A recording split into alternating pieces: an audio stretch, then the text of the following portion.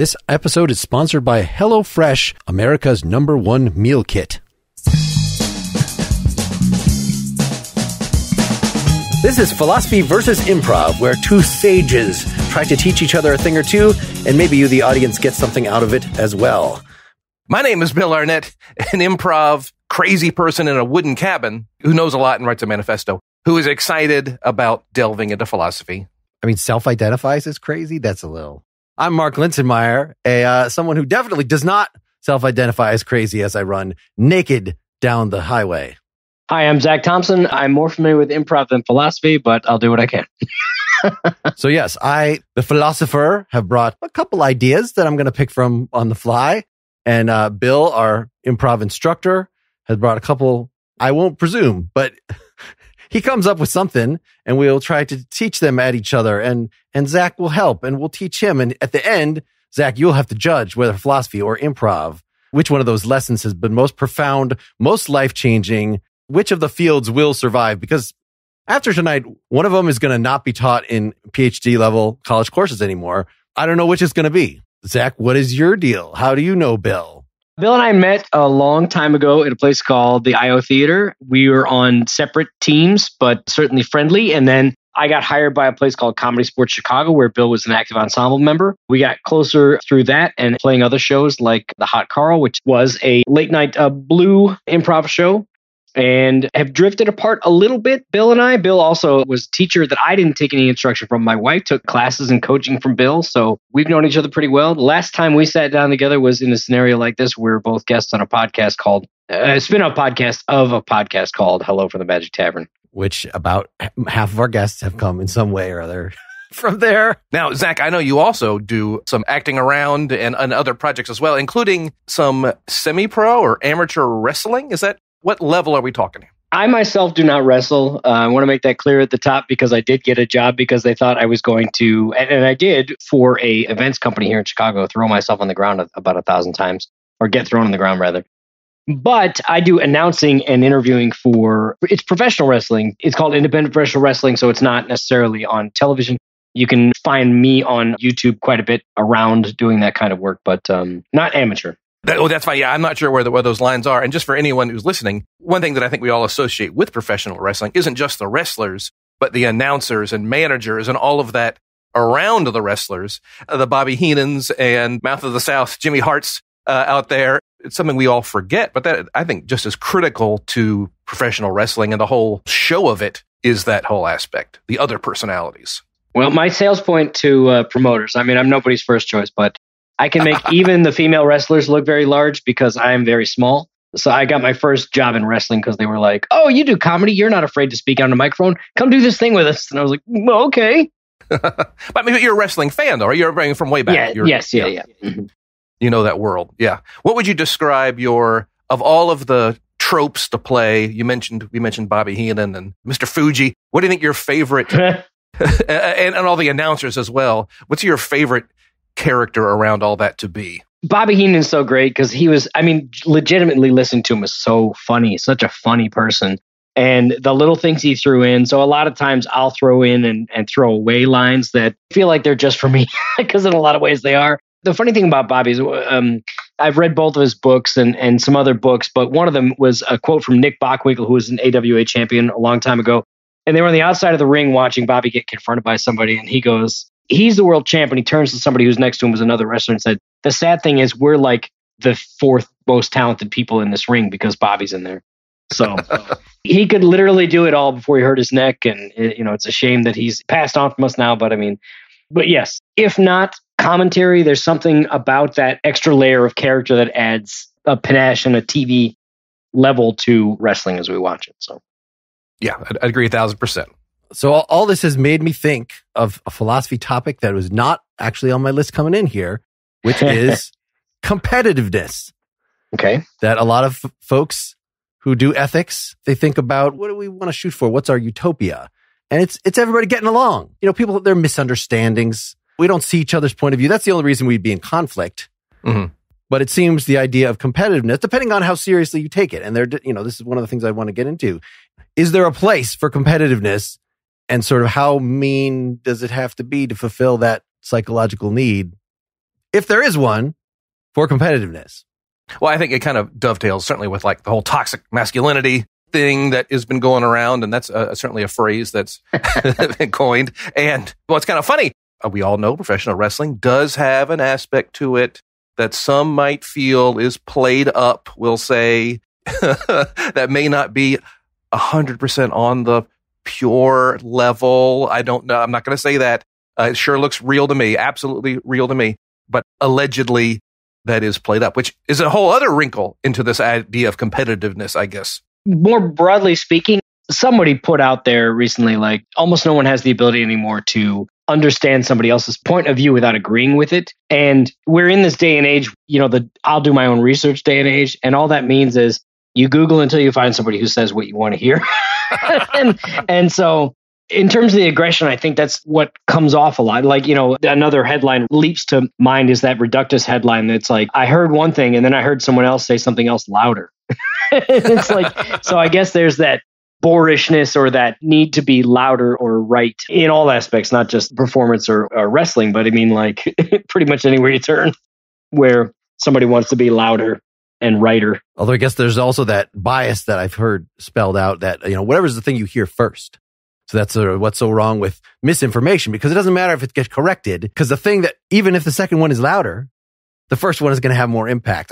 I don't know if that's related to the sort of the home team advantage that, if I know you first, if Bill tells me right now about his beef with Zach, I mean, it sounds like, Zach, you said you two grew apart. Your wife saw him in situations without you. I mean, it seems there's some serious beef here, and I've got to say I'm on Bill's side because I met him first.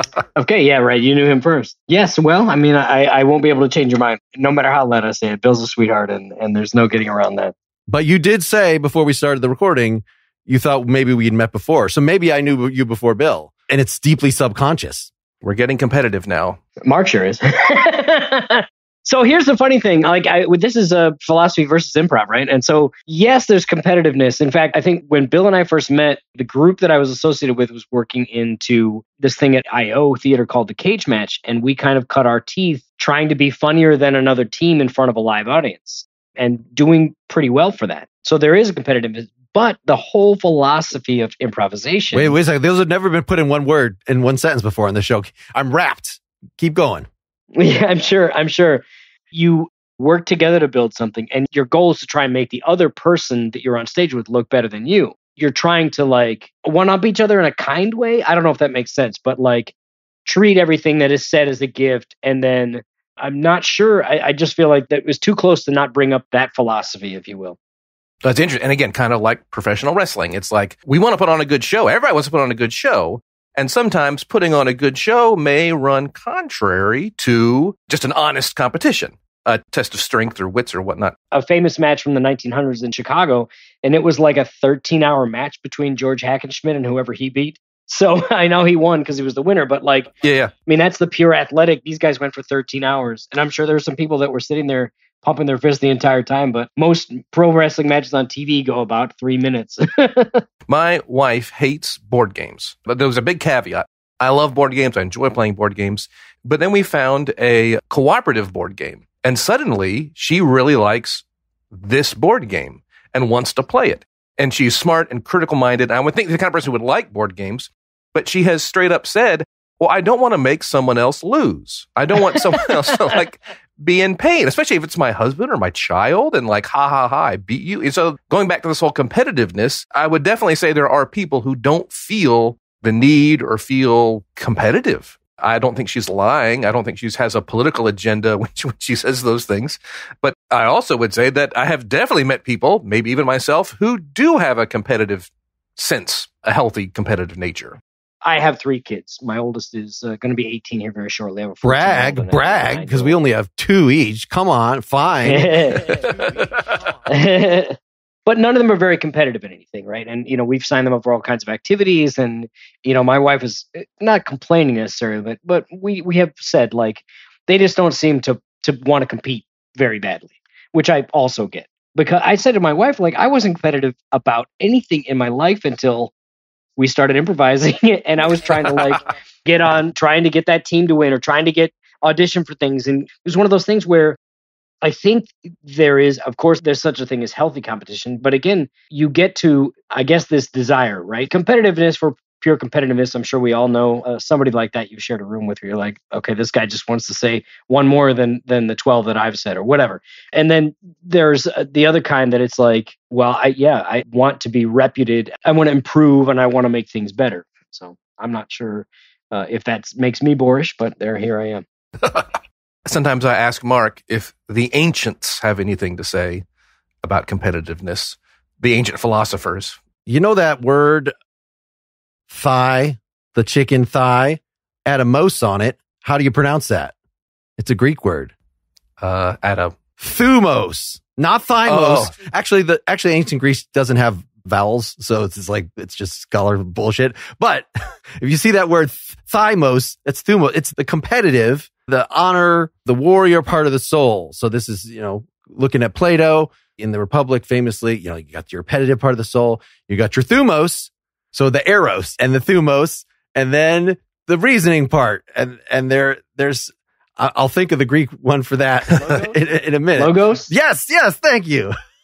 Oh, you beat me to that. This is what happened when I pick a topic extemporaneously. And Plato, like most philosophers, is like, in fact, in one of the dialogues, he gives the other two are horses, and then the logos is the chariot. And you got to keep those bastards in line. You got to use them, because if you just had reason, there'd be no reason to do anything. I don't know. That's sort of a different topic, whether reason itself can attract you to the good or compel you to do anything. But it definitely, a lot of what, if we look at human drives or something, you might think it's all the cool stuff that we do. Art is just those savage things that are being tamed. And so thumos is sort of the black sheep of the family in terms of philosophical history, because, sort of the id versus the superego. You've got some version of the uncontrolled part and then the hopefully controlling part. But then what about this thumos as a separate thing? Honor bound. It's not just being a savage. It's not just toxic. In fact, it might be, your desires would pull you to, be selfish in a sort of narrow way, whereas honor or this fighting spirit seems to make us do things that are not in our self-interest and are, it creates a different kind of irrationality than merely being a slave of your stomach or your balls or whatever. There is definitely competitiveness and honor are definitely linked in some regards. And we love the all-star player who makes that pass. But they're winning the game. They're doing it to serve the team, which is ultimately a competitive event. I can see that. Can you see it to such clarity that you can start an improv scene that, well, yes, in some way involves, I would think aggression and competitiveness is probably not a hard thing to bring into any scene. But if we have something to say about those through the magical pretend. I swear, I thought you were going to say the magic of philosophy. Oh, no. Philosophy is not magic. Zach, I know we've certainly improvised a ton together and apart. And just, I think, grow apart. I think we just, our lives just took different avenues, right? Yeah. I didn't mean to say grow apart. Like there was, yeah, right. There was no like a qualifying event that I was like, I'm done with Bill. How dare you? I identify as chaotic good. You're lawful evil. Yeah. But that's it. No real rules with these improv scenes other than just enjoy yourself and have fun. And I think over the last year, Mark has gotten very good at being more subtle at the philosophy angles and not just, we're cactuses talking about the philosophy topic. We can be people, right, Mark? No, it's kind of funny. I did write down a little improv challenge here, which is actually quite fun and kind of interesting. And Zach, would you mind starting an improv scene just verbally, just very slice of life? All right, well, I cleared the table and loaded the dishwasher. I'm going to get going, if that's all right. Awesome. No, thanks for doing that, dude. Awesome. Okay, we're getting stuff done. We are. Yeah, I appreciate you hosting, but I really got to get going. I think we made a lot of good progress today. Oh, this was great. I think all the guests had a great time. And thanks for sticking around and helping out with the dishes. I was above and beyond. I was really above and beyond.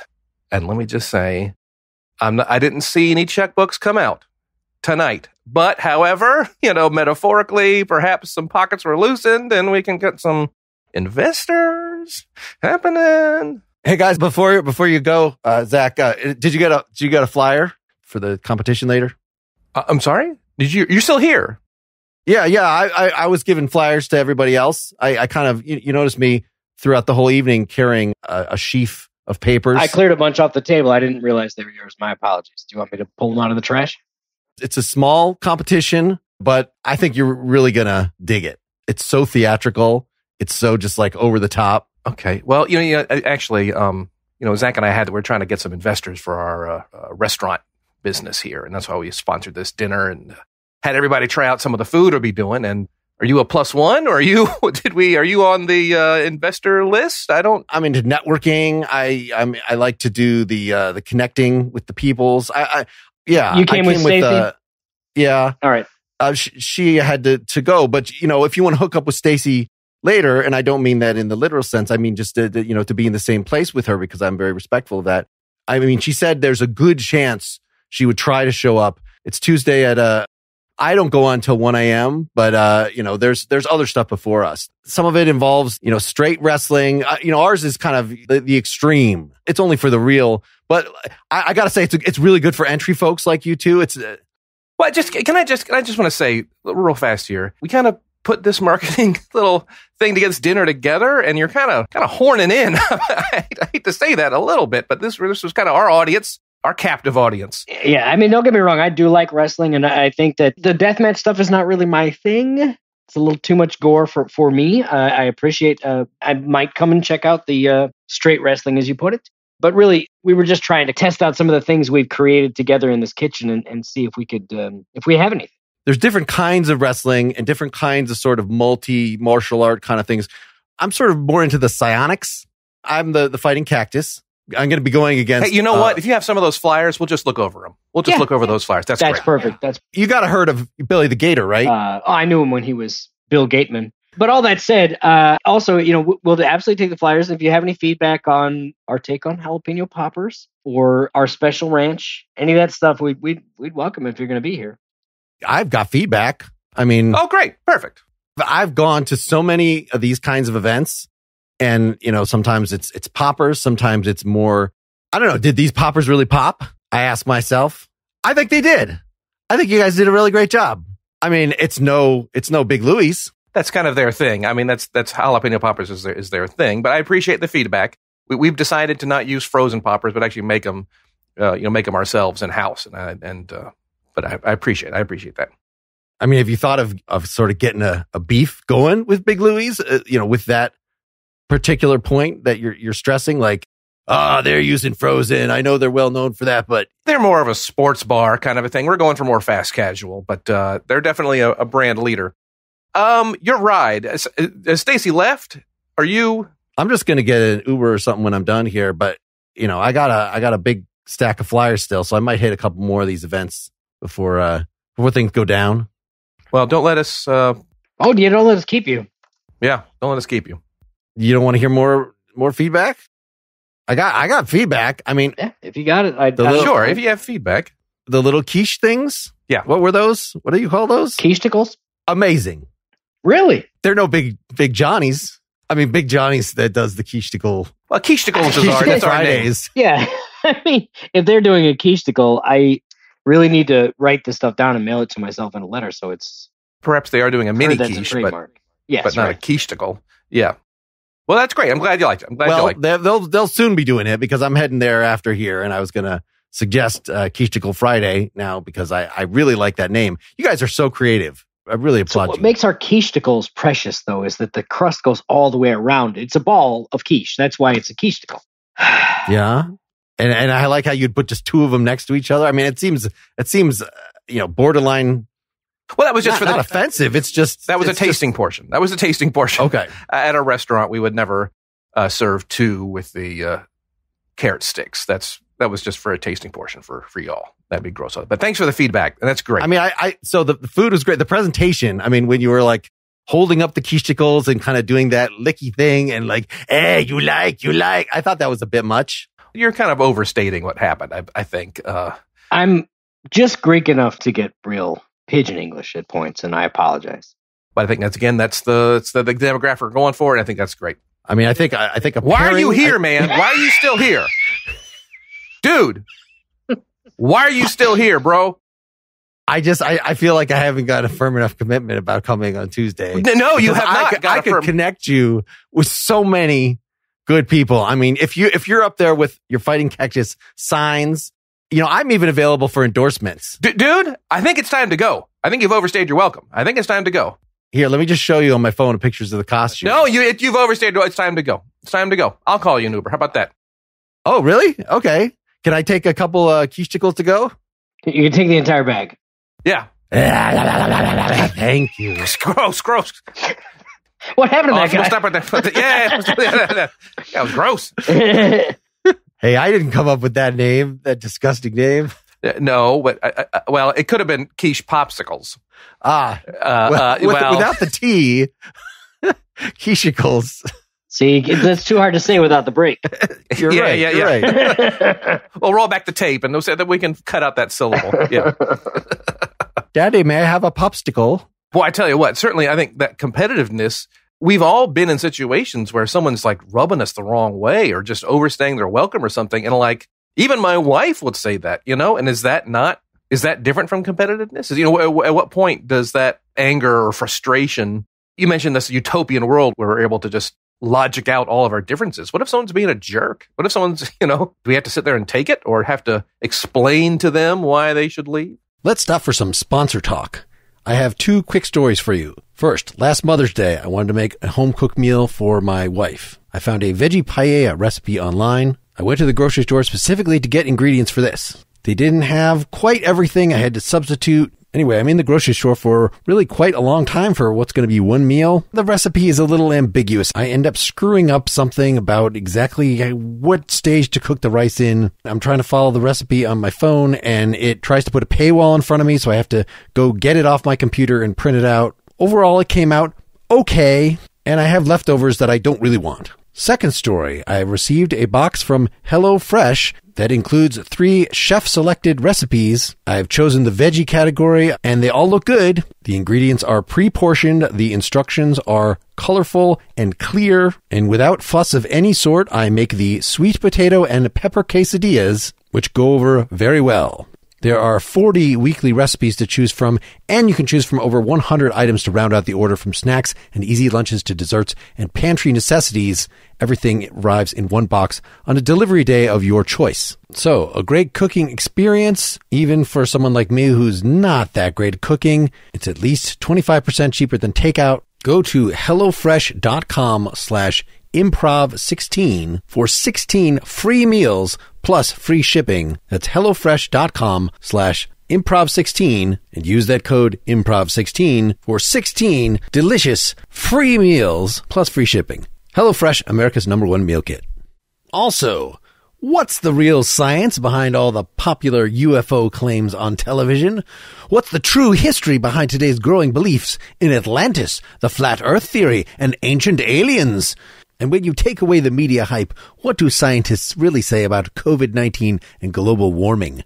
Since 2006, the Skeptoid podcast has been revealing the true science, true history, and true facts behind more than 800 of our most popular urban legends and mysteries. Each episode of Skeptoid looks at a famous story you know and reveals the part of it you haven't heard. Check out episodes covering mysteries such as popular ghost stories, famous UFO cases, alternative science claims, cryptids and urban legends, or conspiracy theories. Find out why the truth behind these popular legends is even more interesting.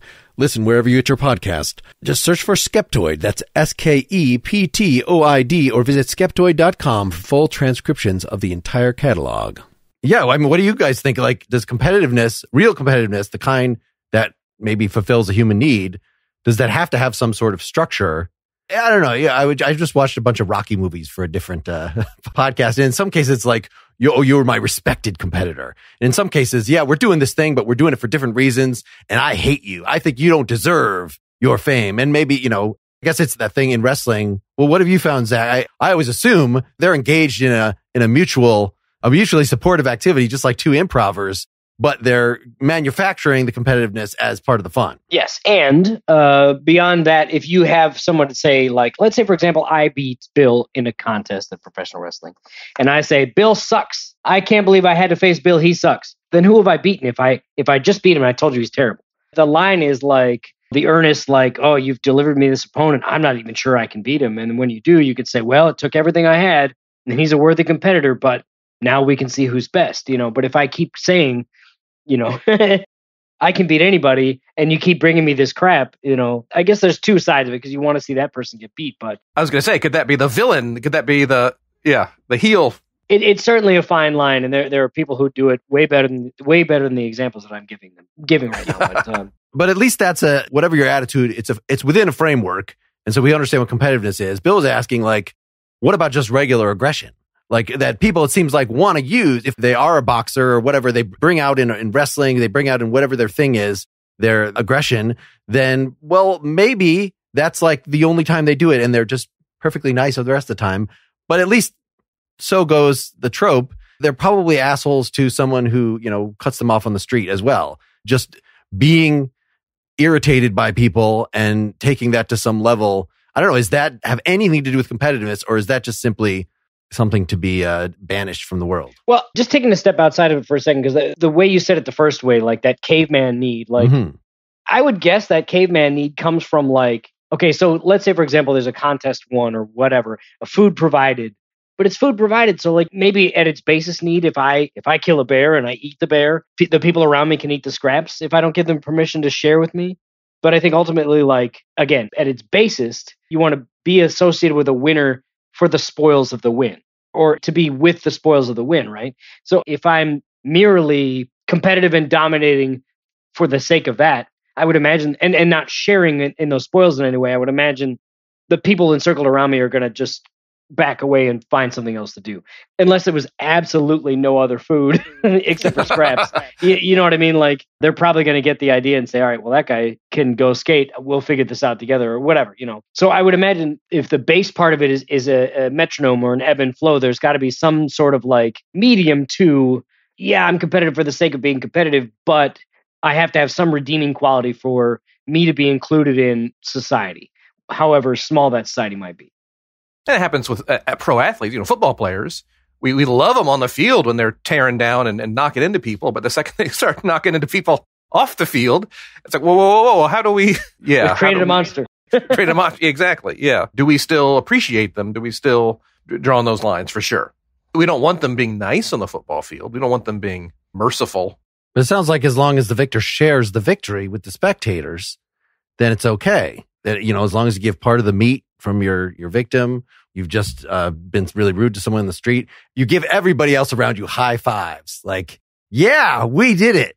We did it. Certainly with sports, and certainly with improv, and I can imagine with wrestling, that there is everyone who is agreeing to compete and agrees to a set of ground rules and agrees to this is what it is. If there's any stakes involved or whatnot, that's all agreed upon and entered into with an understanding that it is not life or death, and that we're going to be in a scene together, and I might yell at you like I did, Mark, but I'm yelling at you to serve the scene, to serve this person who's just this total helicopter guy who's not leaving when he's not taking a hint.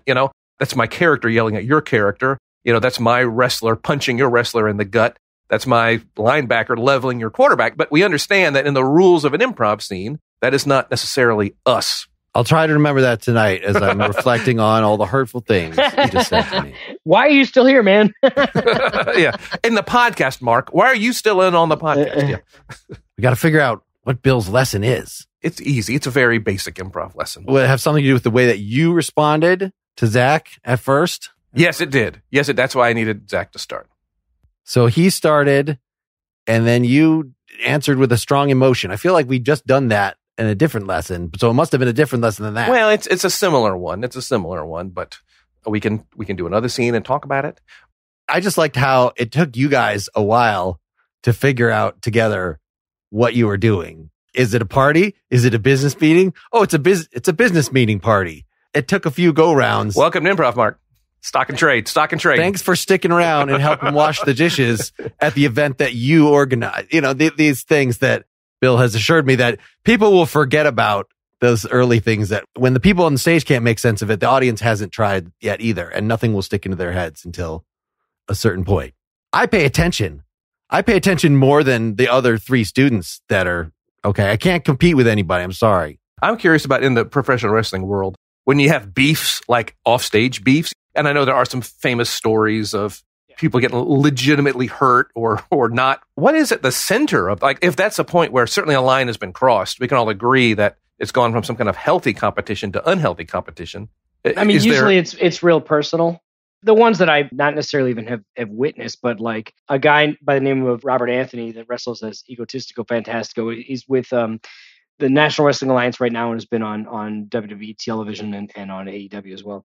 He had a podcast about like backstage fights, and like the most compelling ones were like somebody got with or tried to get with or successfully got with somebody else's girl. And they're really no different than a lot of other relationships. Sure. The more famous big time ones have to do with like somebody not doing what they're told. And then in that moment, either like somebody go, okay, and bringing the wrestling into the professional wrestling, or at the behest of a promoter, they put them in with somebody who's reputable as someone who can definitely take care of themselves. So, I mean, I guess it's not interesting to talk about wrestlers dominating or beating up fans because it happens, right? But and it should, right? You should believe that person is tough. But like, there was a guy named Lou Thez who kind of like took wrestling out of this like George Hackenschmidt 1900s era into the television wrestling in the 40s, who couldn't be beat unless he just made up his mind that it was one of those things where like it kind of got exposed, and then they had this champion who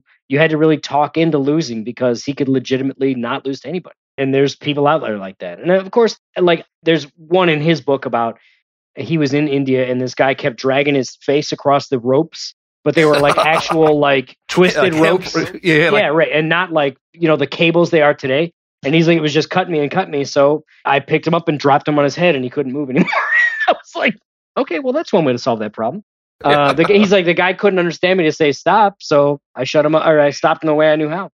To tie the two together, the good improv doesn't look like it's made up because you want it to look like we're not like trying to figure it out over an extended period of time. But ultimately, like, it's a business like everything else. You want somebody to buy a ticket next week to see it's all new, it's all different, but you want them to come see the show again, right? You still want to be the theater's lights to stay on, if nothing else, right? Wrestling is the same way. If it gets stale or boring or you don't believe it, you want to work together enough to get somebody to come back and buy a ticket the next time because they're both businesses.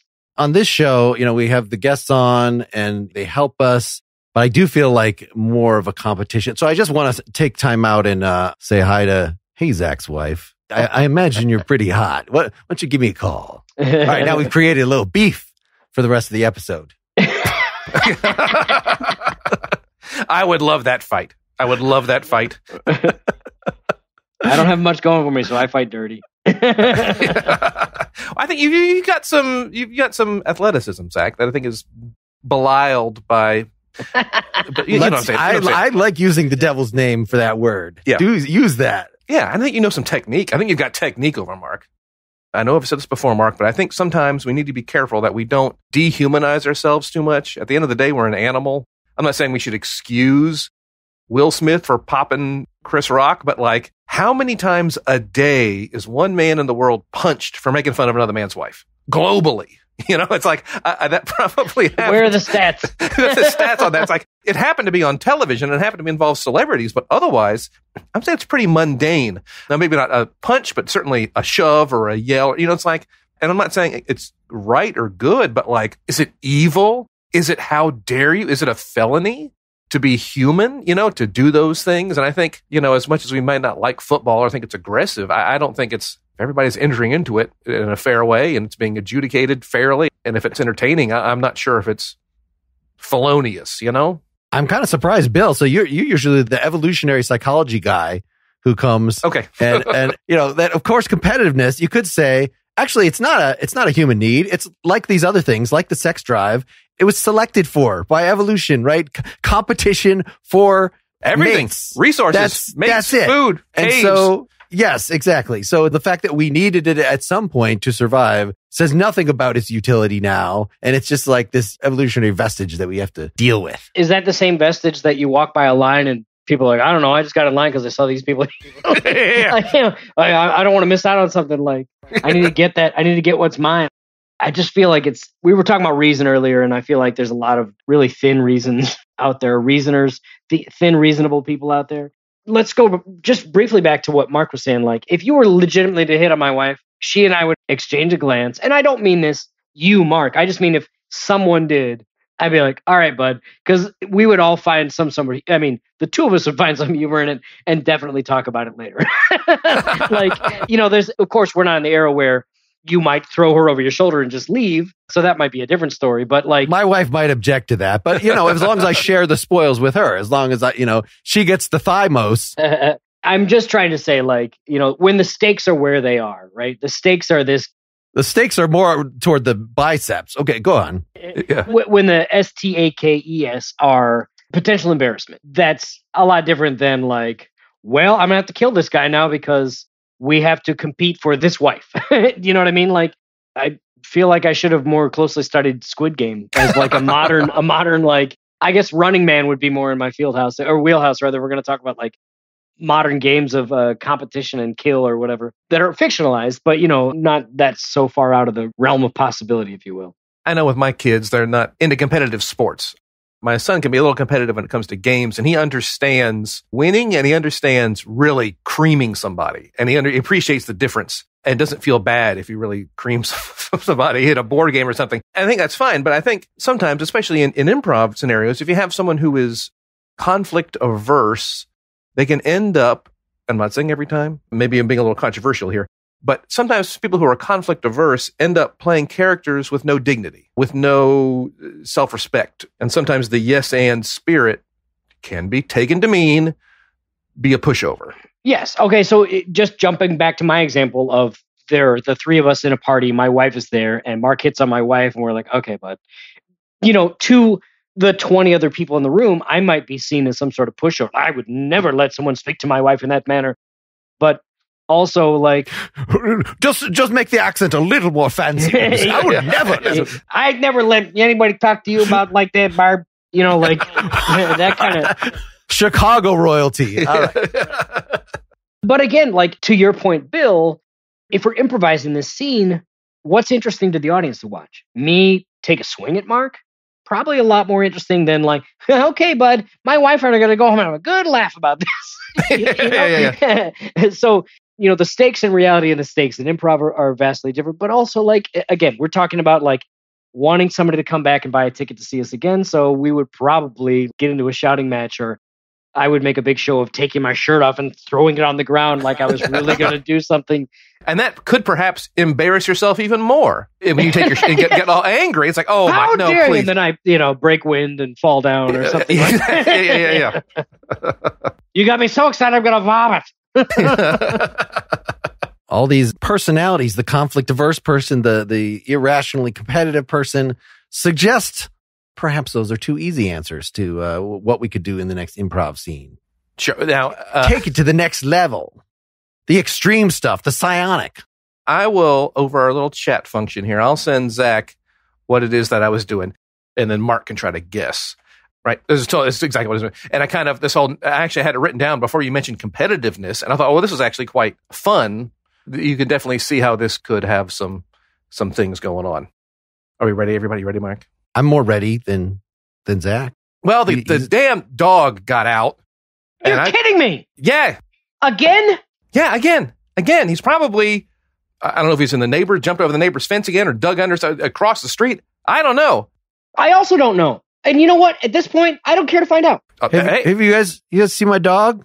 Oh, you know boy. What? As far as we know, he got out. And that's as far as we know. He ain't in the house. How about that? That's where he's not answering. The back door was pushed open. Actually, did you lock the back door, Mark? Maybe. I don't know. I don't remember what I do. Dude, how many times? I mean, that dog's already got 2 strikes with animal control, okay? I mean, at this point, we can't save you from yourself any longer. I might have locked the door. The dog might have figured out how to open it anyway. Well, I think you need to go look for your dog. Take your pajamas off. Bedtime can wait. You can go naked. Oh, yes, bedtime can wait. You could put your clothes back on and go look for him. Because you know what? We're over it. We're done. We're finished. We're finished.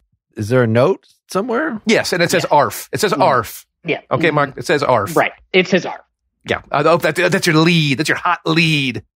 It's good you don't want to just be rash and just run into things. It's good to think things through carefully.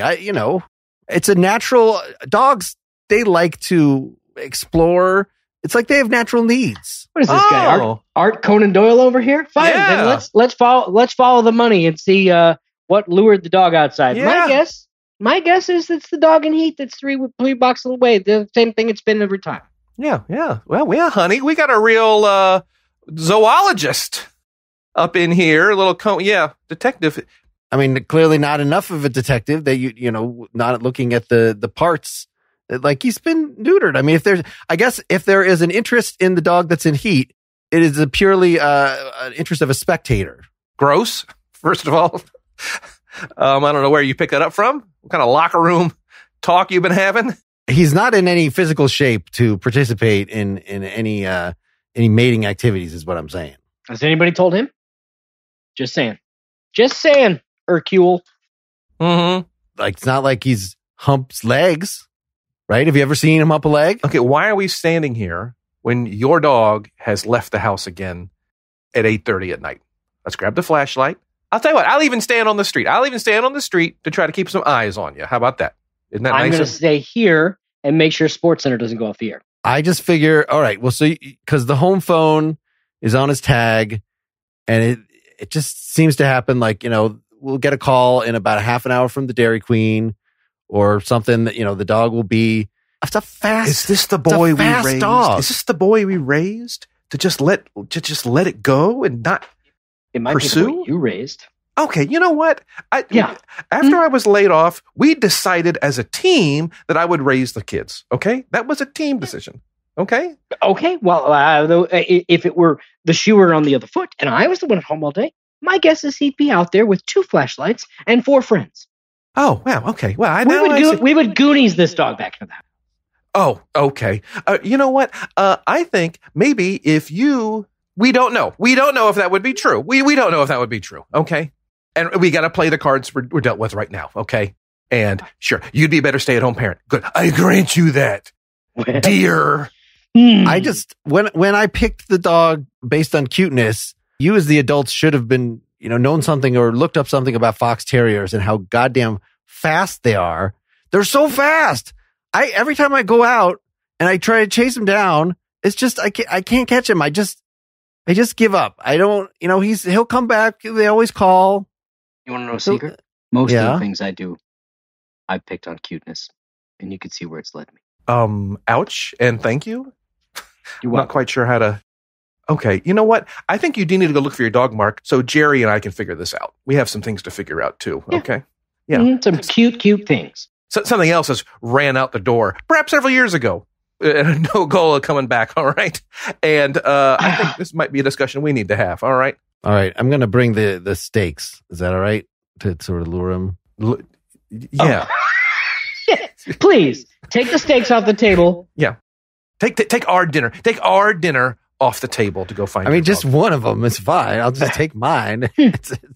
If you bring more steaks, does the scent go farther? You know about physics. The wafting. I wish you would just care. I wish you would care and see this. I'm talking to the boy. Okay, good. Because guess what? I care about those steaks. I'm talking about the dog. I wish you would care about the dog. Care about the dog enough to feel that he is responsible and that he should go fight for that dog and go get it and not wait for it to knock over a dumpster at the DQ and then get called out of shame, and for him to take some ownership and some dignity, dare I say. I said the same thing as you. I said, no, you get your butt back into your clothes and go find that dog. I said the same thing as you did. I didn't say you didn't. I didn't say you didn't. I'm agreeing with you. Maybe I'm agreeing with you. Maybe I'm agreeing with you. Maybe I'm agreeing with you. Maybe I agree with you at the start of this conversation. But I was agreeing before we even decided to agree. I was agreeing. Fine. I tacitly understood that we would agree. Of course. All right. Well, since you guys didn't know, I've gathered all the steaks from the table. I took the extra steaks from the fridge, and I've got a very, very high amount of steaks for the maximum scent wafting distance.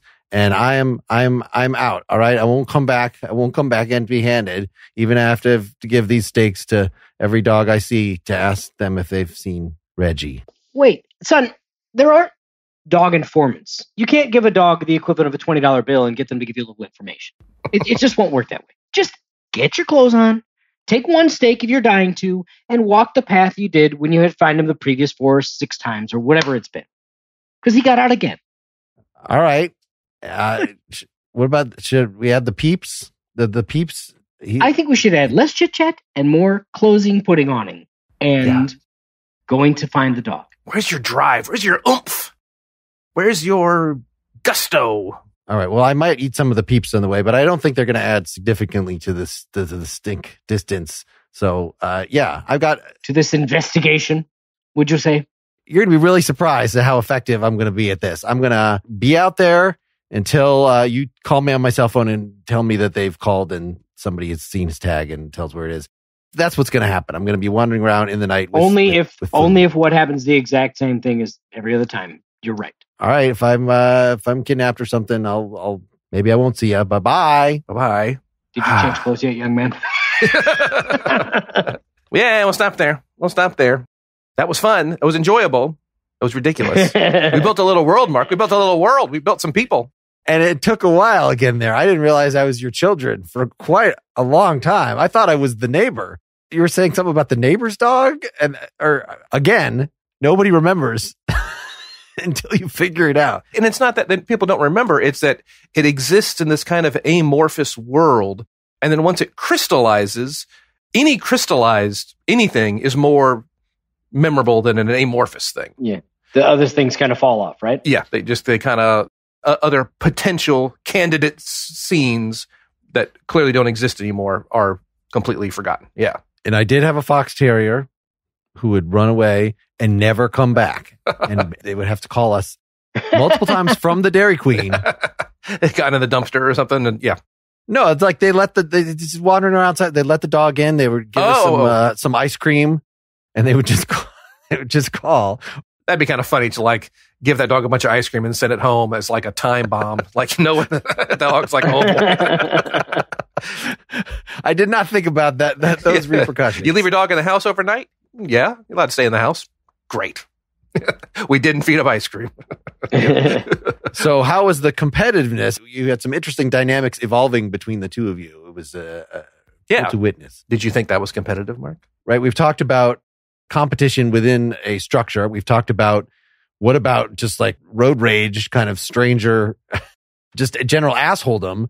But what about the intimate competition? You know, not just the, I don't know if this is, there's competitiveness. Hopefully there's not too much competitiveness in a marriage. Actually, I was in New York City. We saw Funny Girl, the famous musical, which is weirdly, you know, it's from the 60s, I guess. I don't remember when it was put on originally, but it's not new. And it has some weird gender dynamic stuff in which the husband just can't stand the wife being more successful than he is. And that like ruins their marriage. Spoiler.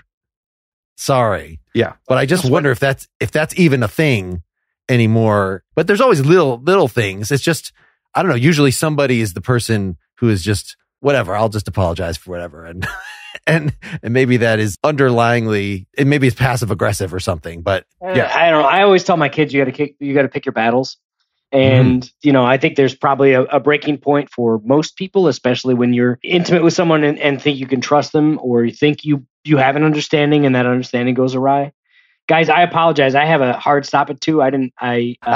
No worries. Since it's right in the middle of the day, I didn't. Well, this is the moment. This is your the moment. hard stop has driven us to. You get to decide right now. Well, Bill, would you complete the explanation of your matching energies? Matching energies. It was actually a defined job and a fair job of demonstrating that matching energies does not mean necessarily acquiescing. And in order to be bickering parents, we're going to match those energies, but we're not necessarily going to roll over for each other. I thought that was an amazing example. That was really fun too. And knowing what it was, it gave me a little tip, but I will say it works a lot better when we can both have a point of view and aim it at you, Mark. Mm-hmm. That could have been a very passable scene of us just like bickering with the same energy, but different points of view. But once we had like here's the kid whose dog went out. We really both were able to pounce on it. Yeah. And Bill has coached me in ways that my character probably just would have left pretty quickly. There's no reason that I would still be there. But yeah, we want the scene to go on. So, yes, all right.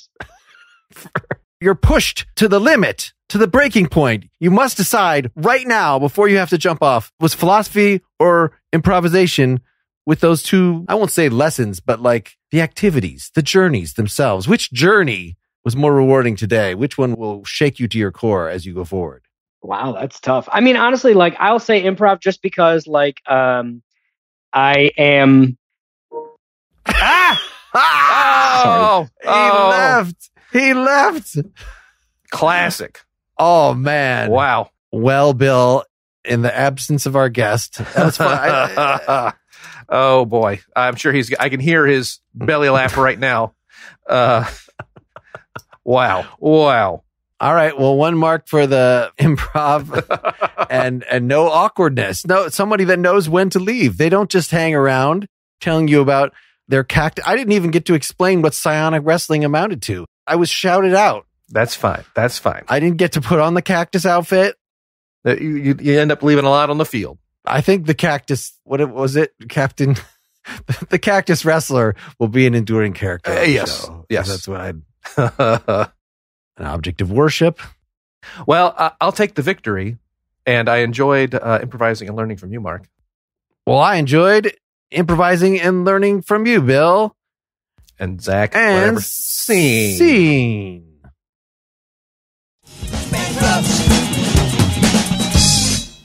I hope you enjoyed the show. To learn more about Philosophy versus Improv, go to philosophyimprov.com. Make sure you're subscribed directly to the Philosophy versus Improv podcast feed, even if you're listening to this somewhere else. Or better yet, use one of our supporter feeds, which you can learn about at philosophyimprov.com/support. Listening that way will remove all the ads, give you post-game chatting with me and Bill and usually our guests for nearly every episode, supporter-exclusive bonus discussions, and if you support us through patreon.com/philosophyimprov, you'll see links from most of our recent episodes to the unedited video experience, which is objectively better than just listening. Thanks! I should sell my soul. Bankrupt.